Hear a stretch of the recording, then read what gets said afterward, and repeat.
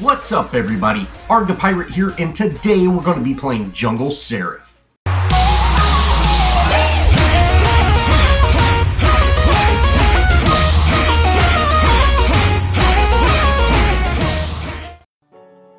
Now, Serath is an expert level hero, and that means, she really takes a lot of time to play, but she also needs a few extra cards. Now, you can create cards. If you go to your profile, go to the cards, and you can click on Universal, Fury, whatever, to pick those different type of cards. The first card we're going to look at is a healer token.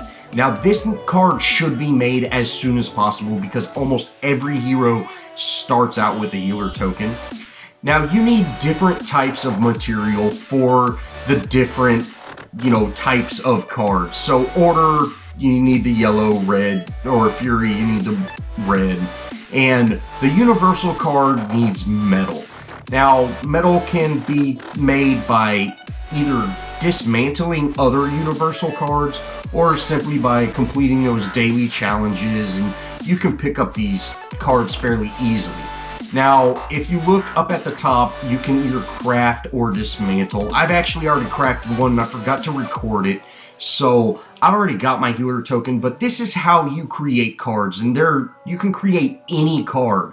The more kind of advanced cards or the specialty cards, they actually cost quite a bit of materials.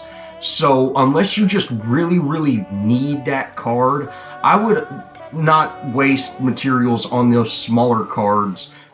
Really just kind of save them up so you can pick up something like a Teleblink or, maybe that Thermal Bond that I'm missing. Some of these really big cards that are just really helpful.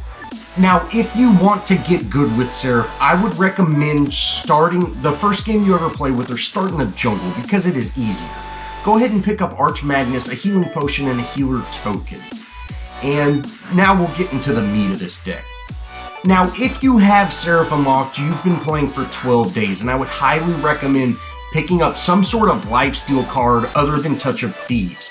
I currently have Curse of the Leech, and this is a great card. Now let's get into the real deck.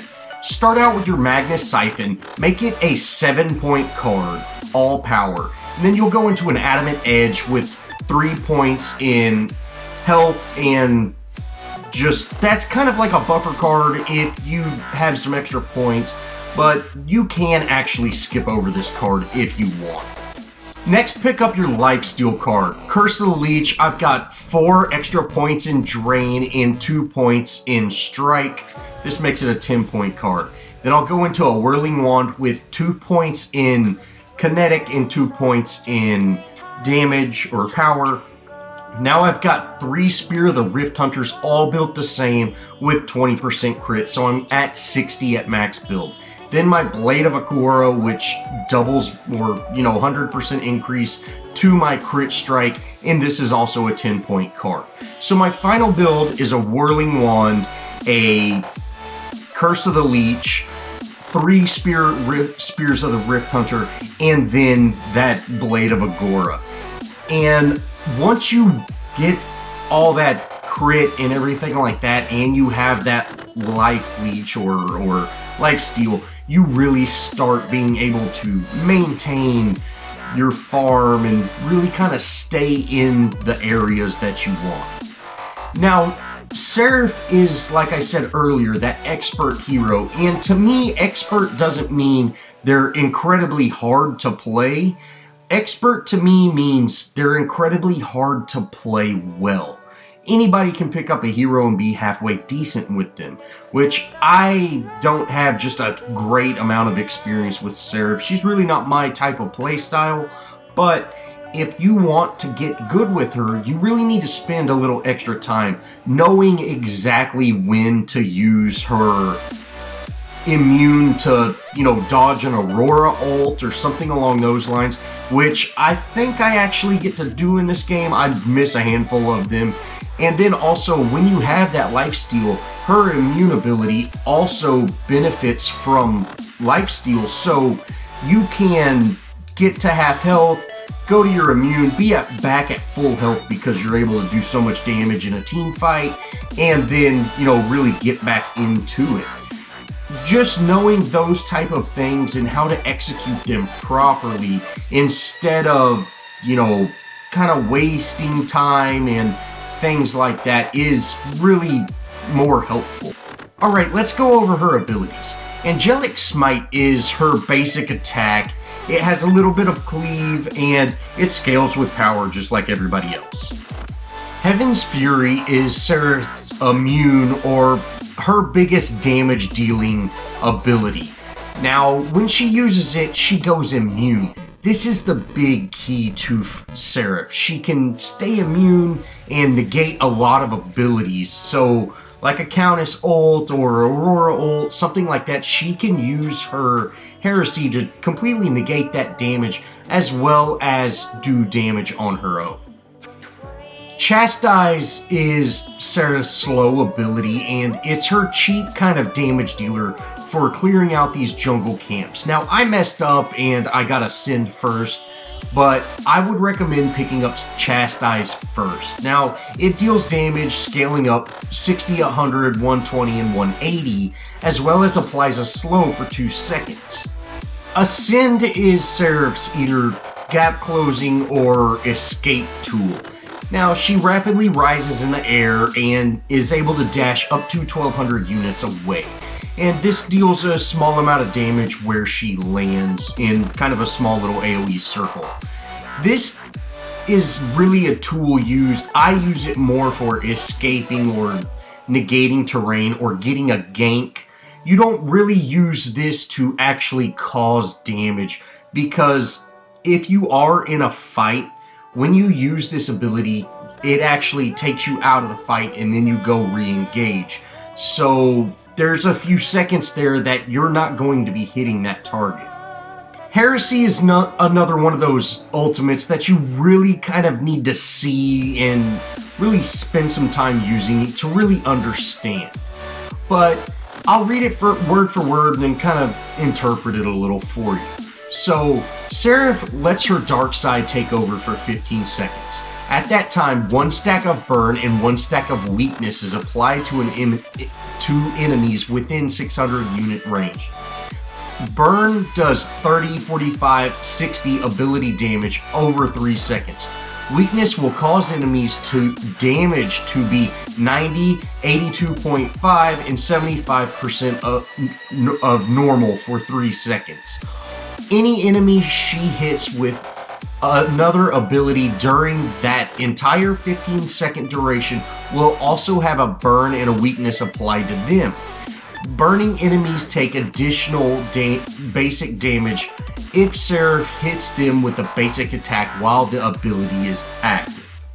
So this basically means that when she has her ultimate up, when she looks like she's on fire, if she hits you, you will take a little extra damage over 3 seconds, as well as if she's directly hitting you, you're going to do reduced damage for 3 seconds to her. So if you ever run across a Serath and you're like, wow, I can't kill her when she's in her ultimate, it's because she's hitting you and you're not capable of doing damage to her. So really the best way to kind of deal with an ulted Serath is either to have a team collapse on her where everybody around can, you know, really kind of negate a lot of her abilities, get some CC on her and things like that.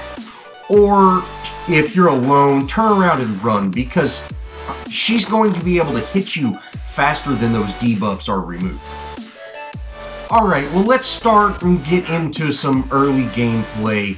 Now, I am playing again with a low-level group, so some people aren't playing just quite normal, I guess, and we've been struggling here and there. We've had a lot of really close ganks. If you've been watching the gameplay while I've been talking, we've had 3 or 4 ganks that, you know, we should have got that kill, but we just didn't. And I'm sure you've seen me where, hey, I'm trying to ascend and I end up hitting, you know, my Chastise, or I'll go into Heaven's Fury whenever I'm trying to use Ascend. I actually do that right here, where this is a perfect example of why you need to spend a little more time with Serath to really understand how she's played, I'm able to use that to close that distance, but I should have combined that with my chastise or something like that to slow him down.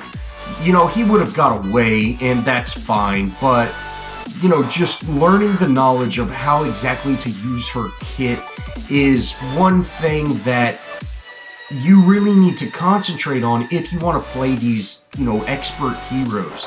It has nothing to do with, hey, they're incredibly hard to play. You know, their kits are fairly simple. They might be a little more complicated with their ults or things like that, but for the most part, you really just need to have cards to make a deck, and, you know, you need to spend a lot of time with it. Now, one good thing about me explaining Serath is I'm not fully experienced like a lot of other people are, and I'm sure even y'all, some of the beginner heroes, have played her more than I have. But, you know, I do have a lot more experience than some of y'all within Paragon, so I kind of know the positioning and things like that just a little bit better. But you are seeing how, you know, a beginning hero that's never really played before is going to go about this. Now, I go ahead and go in here for, you know, a small little gank, and I'm able to do just massive amounts of damage to that Murdoch. I'm able to really get some damage on everybody and clear up this mid. It would have been nice if, you know, some of the other heroes went in whenever, you know, I kind of initiated that, but it's okay. We still got a kill. We pushed him out of lane. I'm going to go back and try to get my farm.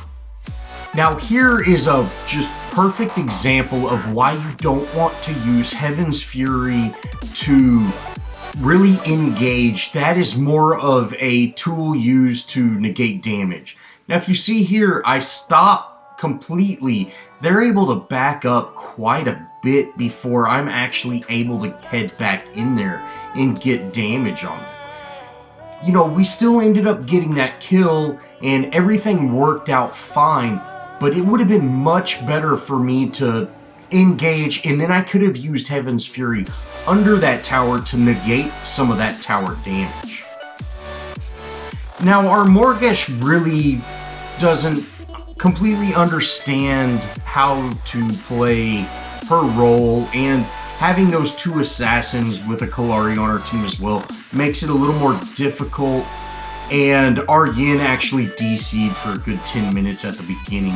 So we've kind of just been having strange engagements, and I haven't been able to jungle near as much as I would like.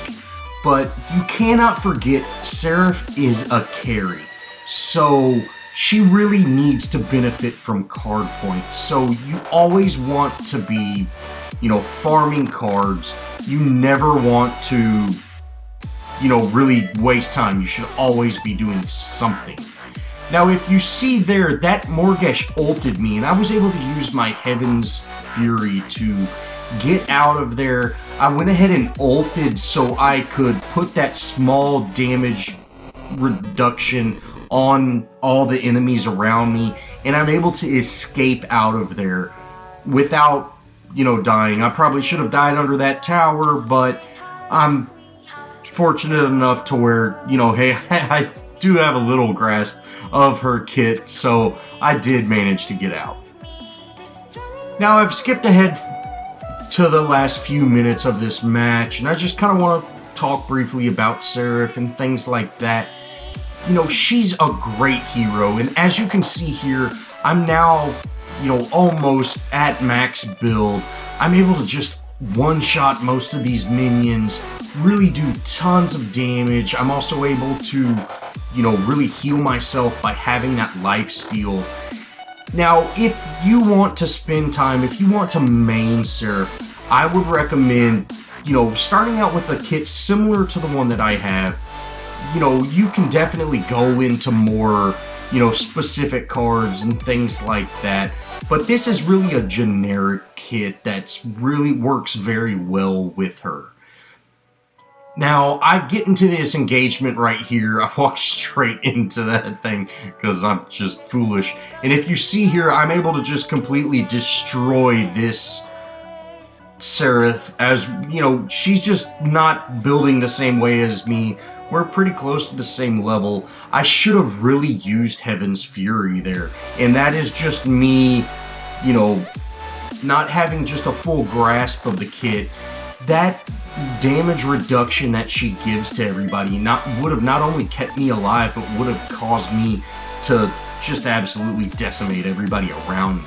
So that is really important to know. Hey, you need to engage with your ultimate.